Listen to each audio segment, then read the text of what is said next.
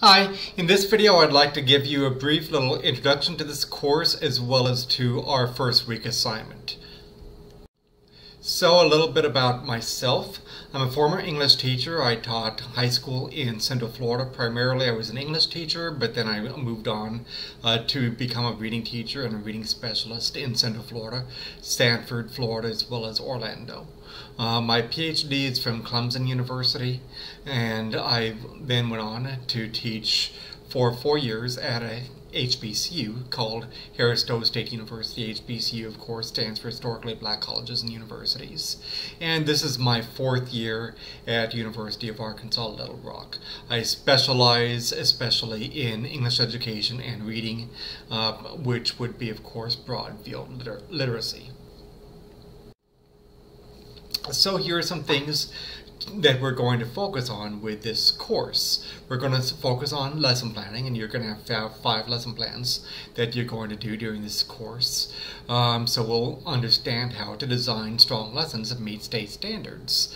We'll focus on the implementation of good, strong lesson plans. In other words, how do you implement your lessons consistent with being a reflective practitioner? We're going to learn about strong assessment methodologies in this class, formative as well as summative assessment, multi-tiered systems of support, in other words, response intervention, and a little bit of universal design for learning. Universal design for learning basically means how do you design your lessons and set up your instruction in ways that minimize the obstacles for learning for diverse students, including students with special needs. We're going to learn about teaching in context of a PLC, Professional Learning Community. I won't spend that much time on PLCs. This really isn't a PLC-focused course, but the state and the district do make it very, very clear, abundantly clear, that they want you to know how to operate in a PLC, so we will learn more about that. We'll study some about learning theories, theoretical frameworks for understanding how students learn, as well as research in that includes neuroscience, that includes frameworks for understanding cognition in the mind, that sort of thing, and how it can impact your instruction. And we'll especially focus a great deal on literacy, including the science of reading and research and evidence-based approaches to understanding reading that can inform your instruction. Now, some of you might actually find it surprising that we're going to be spending as much time as we are in this course, but we want to make sure that you're getting that in this program that you're in. For some of you, this might be the first class that you've taken in which we spend a lot of time on literacy instruction, and so that part of it might be a little bit challenging for you, and I will go at a pace that I believe that you can handle. But I think it's absolutely imperative, no matter what subject you teach, science, English language arts, math, even PE, potentially, it's absolutely imperative for you to know how to integrate research on literacy into your lessons and into your instruction. We're going to use 2 textbooks in this course. One is very much focused on science of reading, Perkins and Yates, and the other is more broadly about contendary reading instruction. In other words, how do you integrate strong literacy instruction, reading and writing instruction into your contendary instruction, regardless of what subject that you're teaching. Now, I understand that for the first week of class, you probably won't have your textbooks, so the first week does not depend on you having your texts, but these are in your bookstore. Hopefully you're getting these in advance before the class starts, and you'll be okay. Here are some of the key dates. I'm recording this video and posting this online for you well in advance, but August 22nd is when classes begin. We've got Labor Day, September 5th. That really won't affect your course, since this is really an online course. November 20th through November 26th is your fall break. I will not have anything due during those dates. Final exams are December 7th through 13th. We do not have a traditional final exam in this course, although I do have a final paper that is due, and this is when that's going to be due. December 15th is when grades are due at noon. Please don't turn things into me December 14th and expect me to accept them. I'm not accepting late work, but I do want you to be aware of my deadline. I don't want to be grading things on December 15th, on the day that grades are due. So if you are in a situation where you're running late, perhaps there was an illness, that sort of thing, and you got an extension from me, then please try to have things into me December 13th. That gives me time to grade everything. Late work will not be accepted without my permission. Now, I do tend to be a little bit understanding, more than a little bit generous in terms of being understanding if you've got a situation that comes up in your life. Or in sometimes you might just simply be feeling overwhelmed because life happens. Write to me in advance. Let me know what's happening. Or let's say hypothetically an emergency came up during a particular week. Write to me. I will probably be understanding. You can see we go on a 10-point grading scale. Please turn in all assignments on Blackboard by midnight of the due date. In other words, August 29th is when our first assignment is due, so that means it's due by midnight, August 29th. When something is due September 6th, that means it's due by midnight of September 6th. We will have weekly meetings, or close to weekly meetings, in this class. Right now I'm looking at probably 6 p.m. on Thursdays is when I'm going to be scheduling our weekly meetings for this class, but I'm going to be in dialogue with you guys, try to find out from you what the best day is for you and what the best time is for you, and I'm flexible on that. I understand that you may not be able to meet every time that we meet online, but if you can come in, that will be really, really good for you. The way that I'm going to have our weekly meetings is that I'm going to post videos and video discussions that go with each assignment. That way you don't have to show up to me on a weekly meeting that may be hard for you in terms of scheduling. And you don't have to sit around for me lecturing you. I don't want to spend our live time just on a straight lecture. That's what my videos are for. But I want you to think about what else would you like to talk about? What questions come to your mind? What aha moments come to your mind? And then when we have our weekly live meetings, synchronous meetings, that's when we can have hopefully a lively discussion that go beyond what's just simply in the videos. And I label, when it comes to turning in your assignments, I label everything by due August 29th, due September 6th. I try to be very careful in my labeling. You'll see on Blackboard where if it's a video that I'm posting, I label it as a video. If it's your reading assignment that I'm posting, I label it as your reading assignment. If it's the folder where I want you to turn in your assignment, I label that as due August 29th or due September 6th, and that's where you turn in your assignment.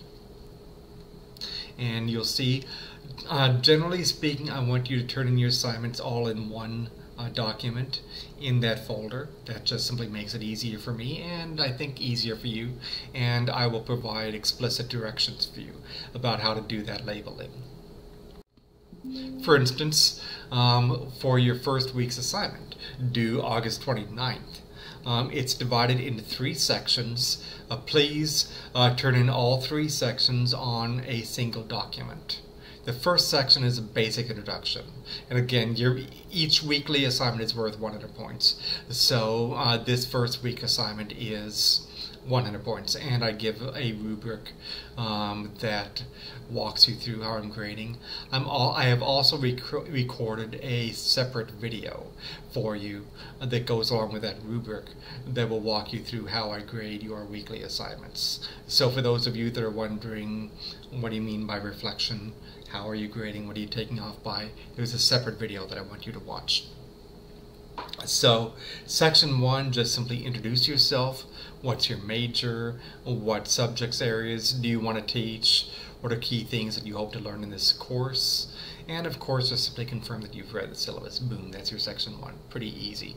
That can be as simple as a paragraph, right? Section 2, typically I want this to be 2 paragraphs about what key implications for instruction do you take away from the video that I've recorded. I've recorded already a video on content area literacy issues that I want you to watch, and that goes along with your course that you're studying. Especially, I focus on content area literacy in the context of curriculum pedagogy and practice. I want you to look for aha moments, ways that you can connect this in very practical ways with implementation of instruction. You can also think about things that you're learning, new terms, new concepts that you're learning, and that can be what you discuss in about 2 paragraphs in section 2.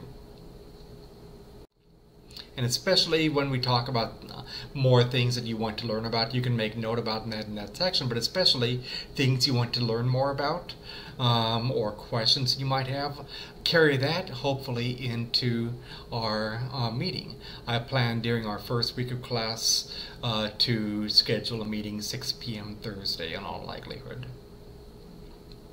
So section 3, in 1 to 2 paragraphs, what key implications for instruction do you take away from an article that I'm posting by Louisa Moats of Reading is Rocket Science.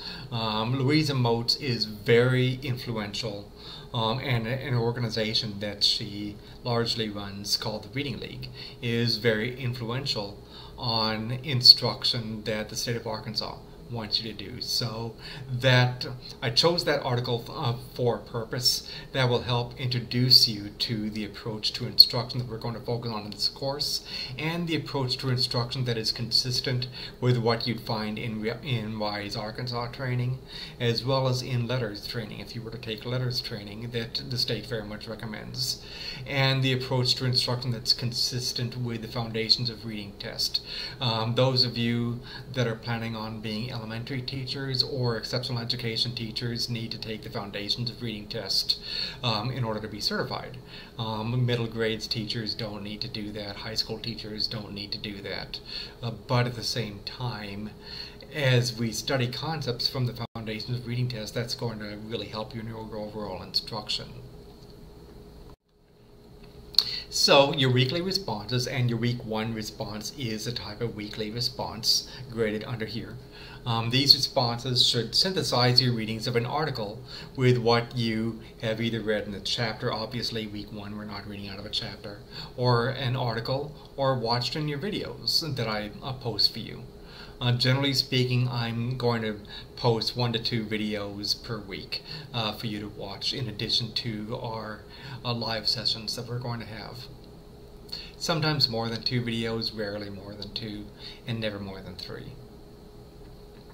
I want you to form a very cohesive, reflective paper about your implementation of concepts from content area literacy instruction into pedagogy and practice. By pedagogy, I mean your methods of teaching.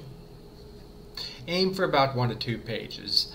On the shorter videos or on the shorter reflections like your week 1, I'd be okay with 1 page for the first week of the response, but sometimes on other weeks I won't see where you can do this in less than 2 pages. I'm going to be very specific about that each week. I'm not going to do a week by week by week rundown. In this introductory video, I'm going to be doing separate videos with expectations, going over your assignments each week. We'll also have periodic quizzes. I'm going to have a quiz in this course about once every 2 weeks. For those of you that have had me before, that's a little bit something new that I'm doing. I haven't always done quizzes. Now, this being a course that is taught online, your quizzes are really meant to help you learn. I'm not going to do these as timed quizzes. I don't like doing that in an online type class. That's very difficult for you because, for instance, I don't know what's going on in your home. For all I know, you might start to do a quiz, then the time clock starts if I set it up in a timed way, and then all of a sudden something interrupts you, and then uh-oh, you're in trouble. I don't know what's going on in your home that might have interrupted you. I'm not a big fan of timed quizzes with online because I can't control what's happening. So these quizzes are things that you'll be given in advance. You'll have a minimum of 1 week to work on this quiz. And I'm going to go over the answers with you later. And this is really meant to be something to focus your learning. It will go hand in hand with your reflective responses for that week. It will go hand in hand with what you're reading, and it'll typically go hand in hand with concepts from the Foundations of Reading test. We'll also have 5 lesson plans that we work on. Ideally, I want you, starting in about week 3 of the course, I want you to be thinking ahead of time about what you're going to be doing in these 5 lesson plans. And they're going to be due at the end of the course. A little bit of a difference between these lesson plans for those of you that have taken me in another course, because some of you may have taken me in another course, is that I want these lesson plans to very specifically focus on reading instruction, literacy instruction. So focus on whether it is fluency or vocabulary comprehension. Focus on one of those in the context of your pedagogy and practice that you're teaching in your specific content area.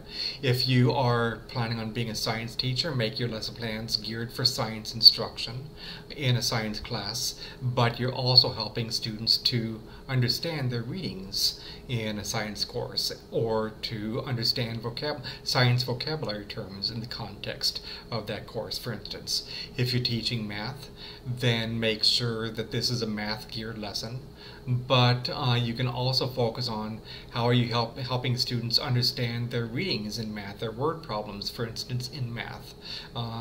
Or you can focus on how are you making sure that students understand the math vocabulary in functional ways in the context of your math instruction. So hopefully you get the idea.